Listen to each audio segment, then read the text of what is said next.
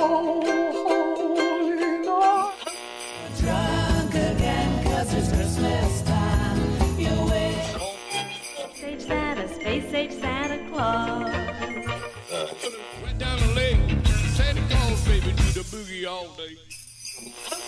Happy Christmas of Halloween. When Labor Day is over, it begins. One greeting card to cover everything. Confusing, yes. Welcome to the Weird Christmas Podcast. I'm Craig Kringle. Merry Halloween, Christmas something, everybody. You know, every year I start this thing a bit earlier, but it's October 1st, 2020. Yeah, I hope this year is treating you as well as it can. I figured I'd start just a bit early this year because we all need some distractions. Plus, I just have more this year than I've ever had before. So before we get to this episode, I want to give you a little preview of everything I've got in store for you this year because I'm pretty excited about it all. Of course, first we have the 3rd annual Weird Christmas Flash Fiction Contest. 3rd annual. That's amazing.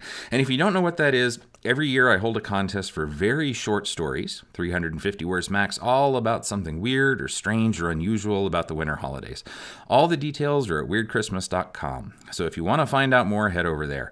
You've still got a month to write something because the deadline is November 1st, and that is always my favorite show to produce every year. I've already got a bunch of good entries so far, and more are coming in every day, which is just amazingly wonderful. We'll also, of course, have a ghost story read by a bunch of you glorious listener volunteers, and I still got a few spots left, so if anyone's feeling particularly brave and like they have a beautiful voice they need to share with the world, hit me up at weirdxmas@gmail.com if you want to get in on the action. Otherwise, I have a ton of other shows planned this year. I'll be talking Christmas werewolves with my friend Benito Sereno, who I think is required by law to be on the show every year. I am finally going to do something about Krampus. So I was lucky enough to get in touch with the man who literally wrote the book on Krampus, Al Ridenour, and he's going to lay out the whole sordid history of our favorite festive demon. I'll also talk to Eric Kaplan, who's one of the writers for The Big Bang Theory, but who also wrote a really great book about philosophy and Santa Claus, which is wonderful and interesting in all kinds of ways. Now, I usually don't like to be a podcast that's all about other podcasts, but there are 2 new Christmas shows this year I hope you'll take a listen to, and their hosts were kind enough to give me some of their time. By the way, there's just a ton of new podcasts in general this year, so I hope you're not overwhelmed, and you can still find me in all that mess. But these 2 in particular, one is Season's Eatings, which I think you can tell what that one's about, and another is Holly Jolly Xmasu, which is all about Japanese Christmas music. Yep, you heard that right. So we're getting some weird history and some weird media right off the bat. But both shows are fascinating and well done, and I hope you check them out. Then we're going to have more history of Santa Claus, the director of a new Christmas movie called Christmas Ride, more writers, a little music, all kinds of stuff. So this will definitely be my biggest year of the show so far, and I'm really excited. But enough about the future. Let's talk about the now, and the now is October. So let's get started with something Halloween-y. I won't go swimming in a lake at a camp where a boy is drowned, you see. And I won't go sleeping in a neighborhood on a street named after a tree. And I won't go asking for directions in a ramshackle house in the countryside. And I won't go picking up a puzzle box that a demon left behind. Because I don't wanna be in a horror flick. I don't wanna be in a horror flick. I don't wanna be in a horror flick. I don't. Most of you listening to this know that I got into the whole holiday thing because of my terrible experiences with Christmas as a child. My adopted parents would lock me in a closet under the stairs every 23rd of December and tell me to be quiet while their real family came over to stay for the next 3 days. And I think that's something else. No, it all started with postcards. I found a fascinating book called Christmas Curiosities, Odd, Dark, and Forgotten Christmas by John Grossman. He's a curator and collector of old Victorian ephemera like cards and advertisements. And I was immediately at home in this weird world of holiday images, both familiar and strange. The rest is what you see on social media all year of me sharing my odd finds. But luckily, I'm not alone in this strange little world. Not too long ago, I stumbled onto a website claiming to have collected almost every single Halloween postcard printed up until and during World War I. After that, the vibe changes to more standard trick-or-treat fare, but these early cards are often a fever dream of like half-forgotten traditions and 100-year-old versions of what they thought was creepy or cute, people who barely share our aesthetic. I knew whoever put it together was a kindred spirit, so I reached out to Eric Hinton, who runs the site called simply Halloween Postcards. But you can go there at Vintage Halloween Cards, all one word, .blogspot.com. There's a link in the show notes. He was kind enough to share his favorites with me and talk about how he's collected them and even go over some of his favorite odd examples.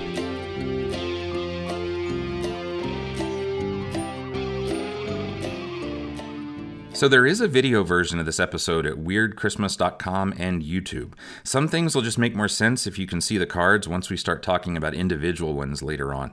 So go check out the show notes at weirdchristmas.com or search on YouTube, where I have a handful of other things that don't come out here. And by the way, this episode has actually been available for quite a while for those who support me on Patreon. And if you too want to get a sneak peek at what I'll release during the season, you can sign up too. Or if you just want to help me out, either for a little while or a long while, you'll get access to bonus episodes, longer versions of the interviews, and I'll be posting episodes as I make them throughout the year. So if you can't wait until Thanksgiving or Halloween for a weird Christmas fix, Patreon is your friend. I started it out at $2 per month, so you can get all the extra content, and I'll even send you a sticker to put wherever you want. There's also a $5 per month level where you'll get a bunch of actual postcards sent to you throughout the year. You'll get to help vote on the Flash Fiction contest, and I'll have a bunch of other surprises. Because of all the help I got last year, I covered all of my costs for hosting and recording, and I was even able to increase the prizes for the short story contest this year so that everybody gets paid, even if it's just a little bit. And that makes me feel so good. So thank you to those of you who went to Patreon, and I hope a few more people may come and join us over there for some fun. I should just add that you can donate more than the $2 or $5 a month. Patreon does allow you to do that, but I would be pressuring you if I really suggested that too hard. They also gave me a Discord server, which I've never used, but I figured that so many people may still be stuck at home or something that it might be a good distraction. I'm going to go set that up, and it might even be ready by the time this airs. But for now, let's talk Halloween postcards. I asked Eric how he got started, and we went from there. In 2017, I don't know where it really started, but I saw some postcard images on the internet somewhere. I was just looking at various Halloween things. I don't know what it was. And so then I started searching. I thought, oh, those would be, that'd be cool to own a couple of those. And so, I started looking for the sources of them. And when I saw the prices of them, I was kind of shocked. I had no idea. I had not done any collecting of postcards other than, when you go to visit someplace, but so when I saw the prices of them, it was like, oh, this is, kind of out of my price range. So I started collecting the digital images at different places, and I put them on a digital frame at my house, and I had 100 or so. And then Halloween came and went, and I put them away and changed to something else. And then the last year, when I was getting out Halloween stuff, I thought, oh yeah, I have these postcards. And so I pulled them out again and said, I thought, I'd really like to collect all the postcards, not knowing any idea how many Halloween postcards there were. And then as I started doing research, I realized that there were over 3,000. But I started collecting and looking at all different sources that I could anywhere on the internet, and looking through Flickr, eBay, museum sites, all these little different things. And I was, as I said before, I was looking for that comprehensive list of this is what it is. Because as a child, I was like a stamp collector, and so it was like, you have a little pictures there, and you collect all the stamps and put them in there. So I was kind of looking for something that would say, okay, you have the complete collection. But I could never find that until I did find this book, at the end of not the end, but in last year when I was collecting. I'm looking at it on here now. I didn't actually find them until I was all done. And, it's like, oh, really? Now I find you. There's a couple their names are Gary and Louise Charpentier. I'm not sure how to pronounce the last name there. Mm-hmm. But they did several editions of this spiral bound little book that's called Halloween Postcards. And I'm looking at it right now, and it says that they have over 3,500 old postcards.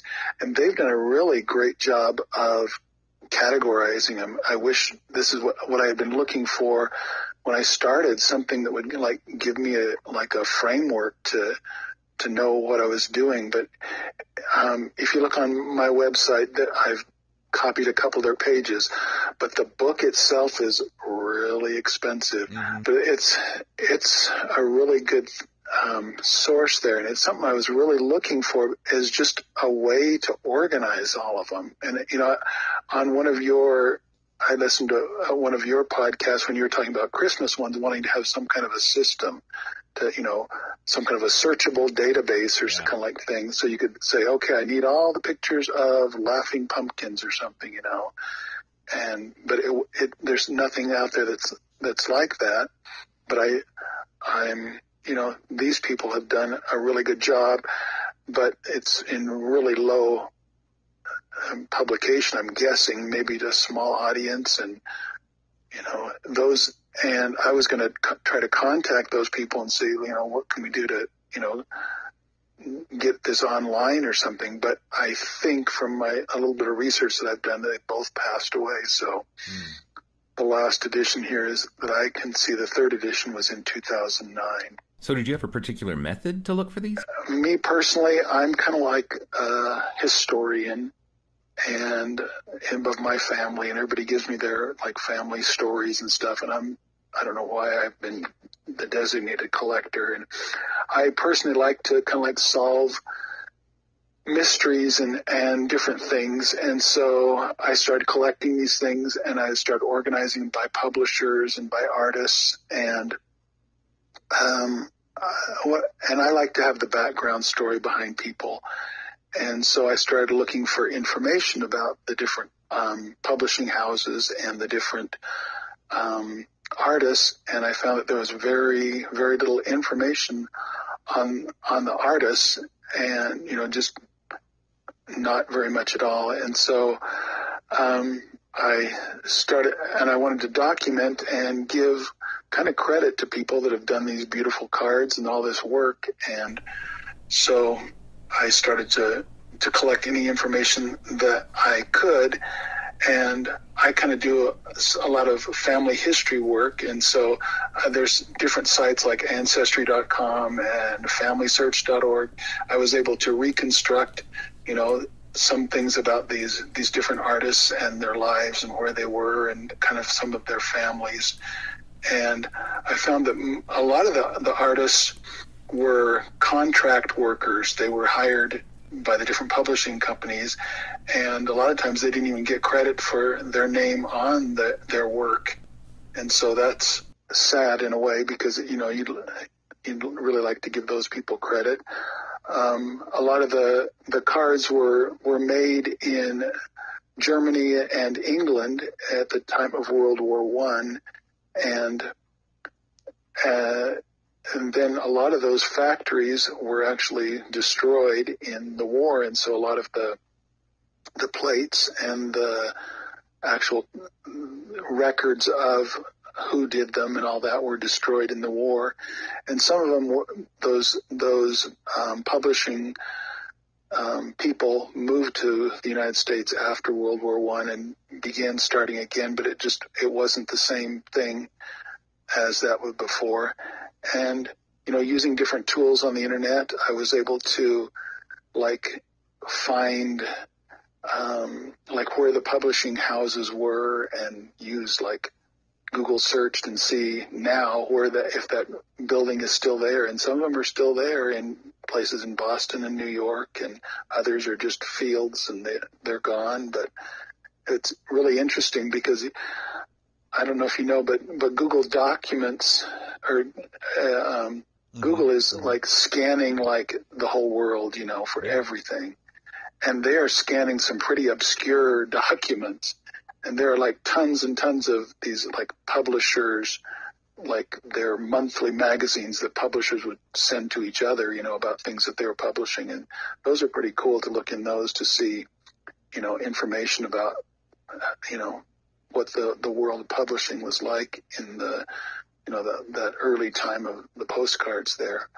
But that's actually, me personally, my favorite thing that I found on your site, in addition to still some cards that I hadn't seen before. But most of the thing that I do is sort of making fun of things and pointing out anachronism and stuff like that.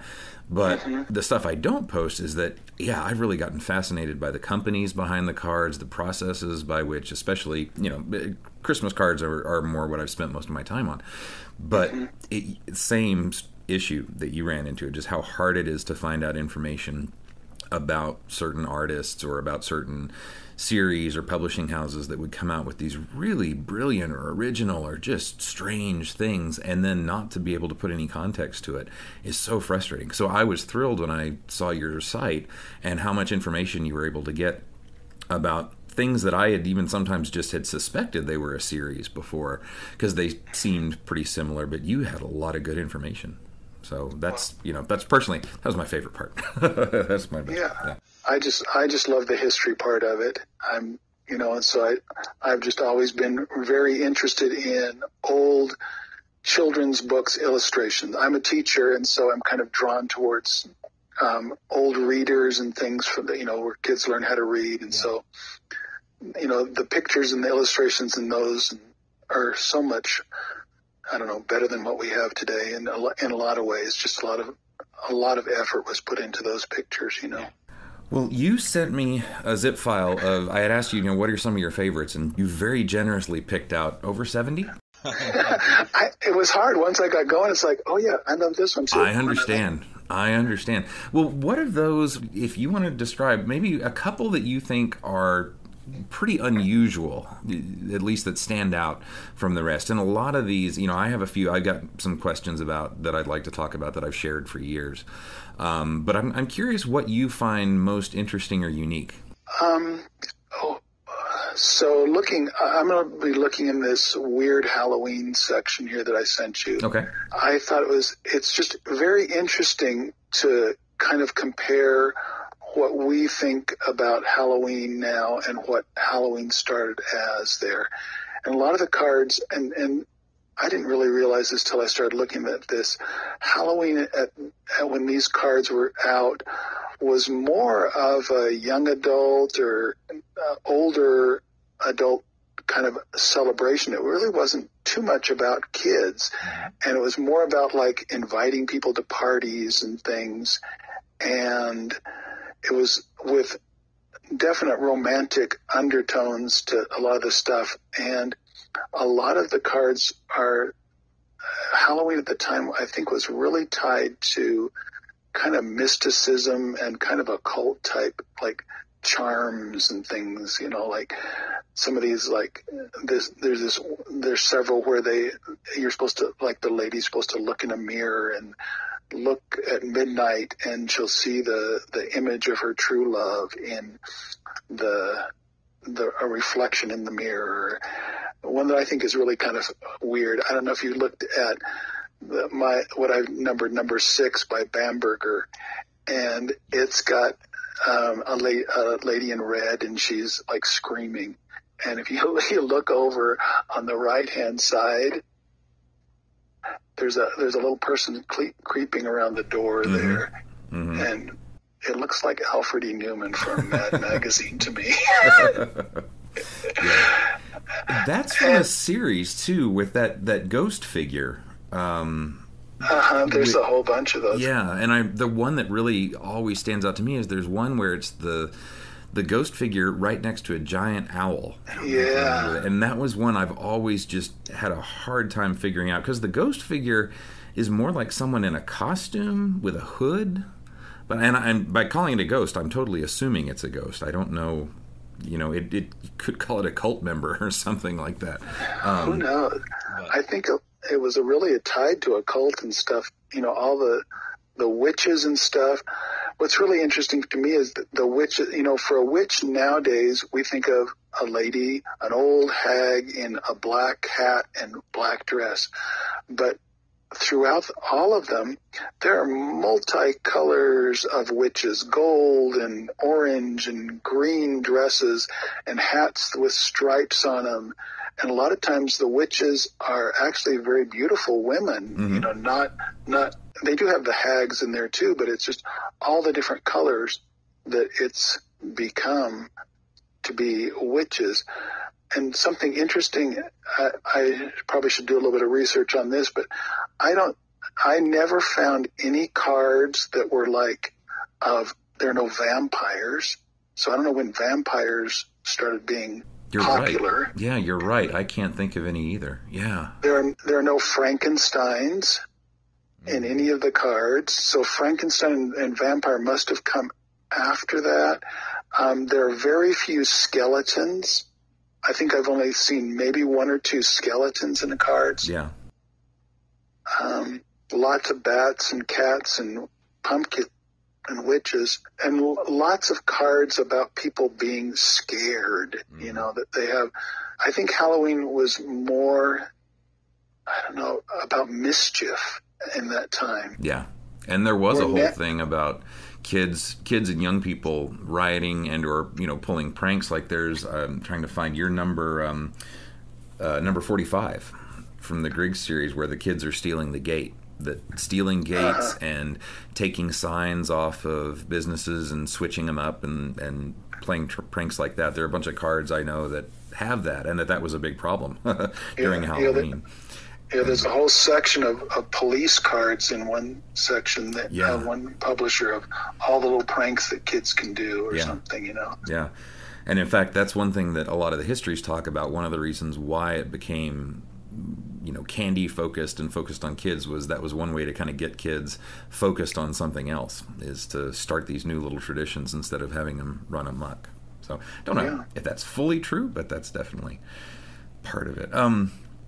The series, the Gottschalk series, you got starting around number 31, 32, but there's a series of pumpkin figures that I've always thought were so strange because they had ears. They aren't carved pumpkins. Oh yeah, they're I hadn't noticed the ears. Yeah, they're pumpkin people. They have ears and they've got hair on them, so they're not carved pumpkins by any means.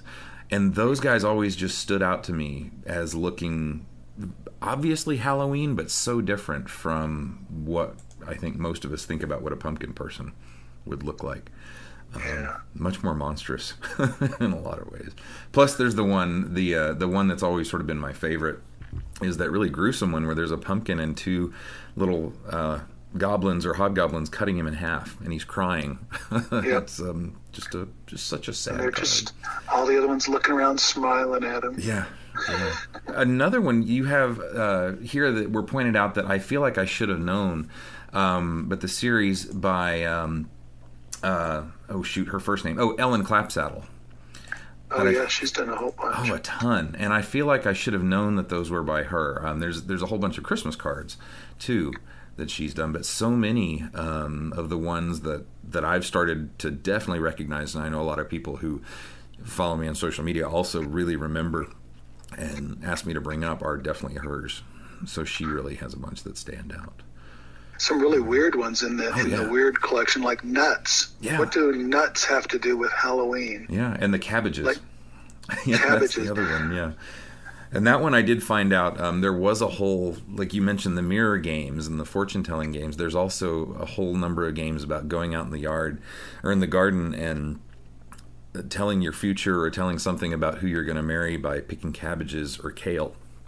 And so that's why they show. But yeah, when I first found that, I was like, why is there Halloween underneath a picture of cabbages? And that's crazy.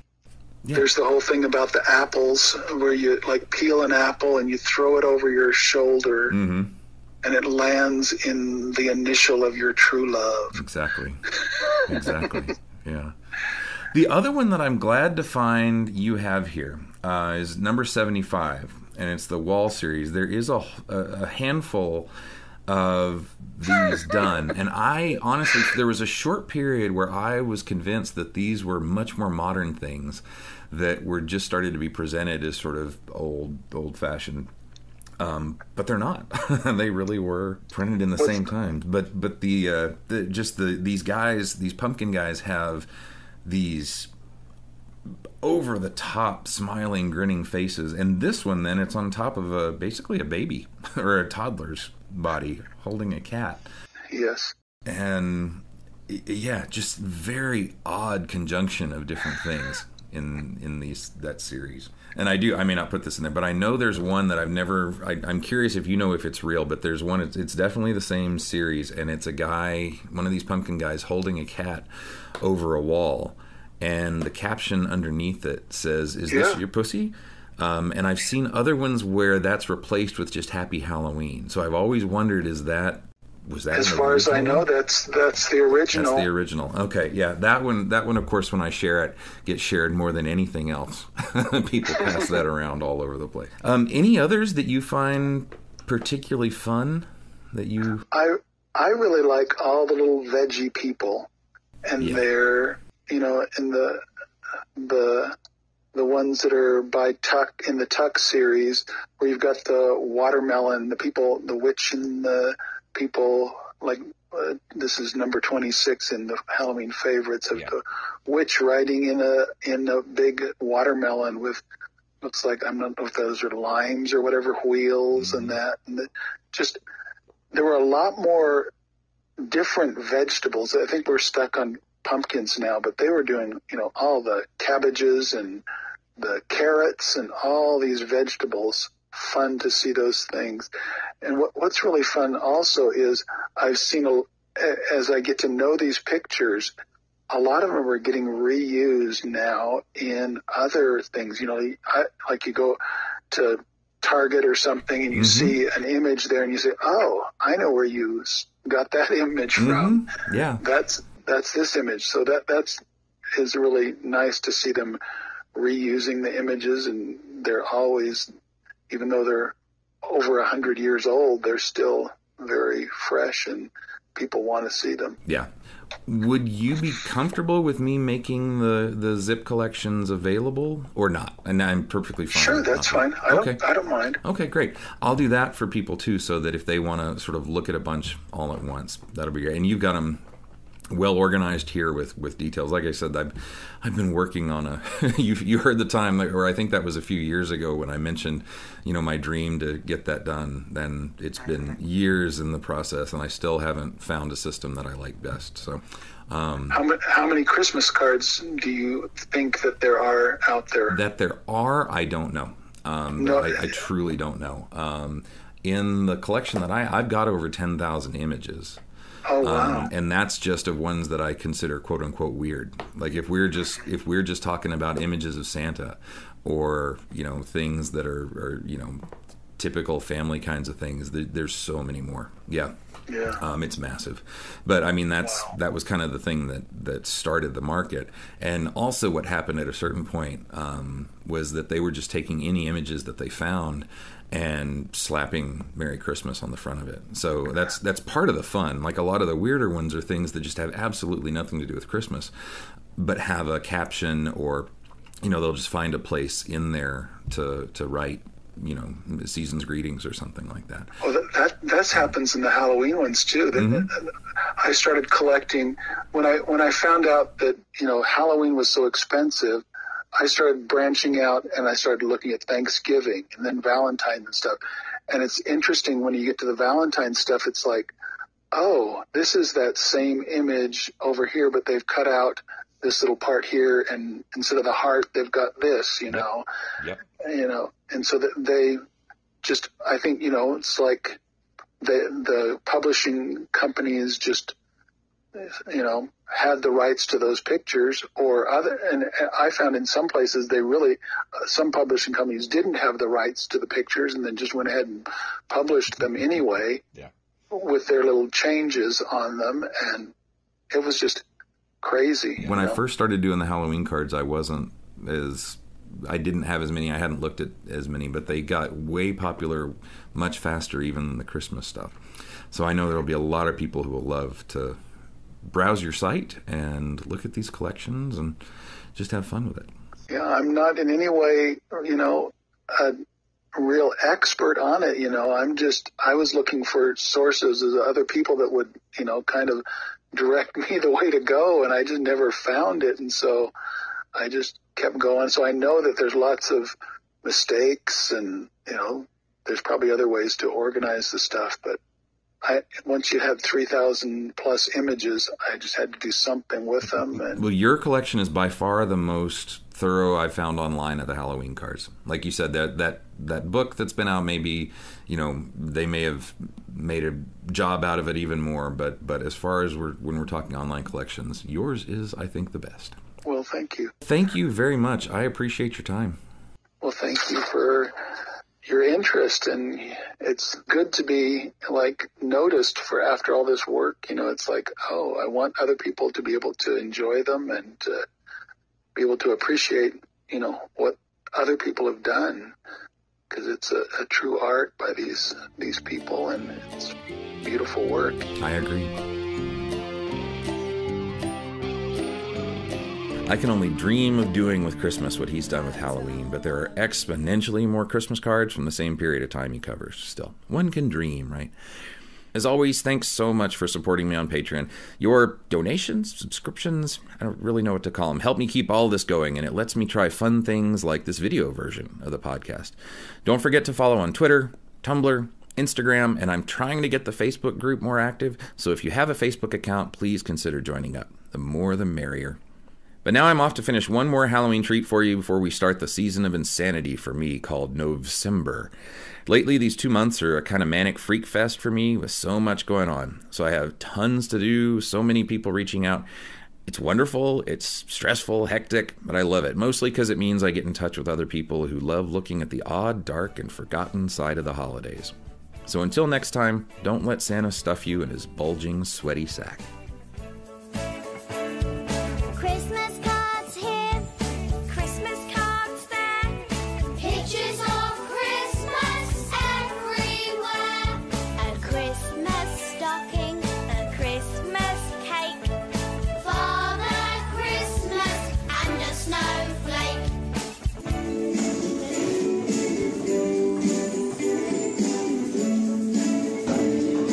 Christmas card here, Christmas cards there, pictures of Christmas everywhere. A Christmas stock, Christmas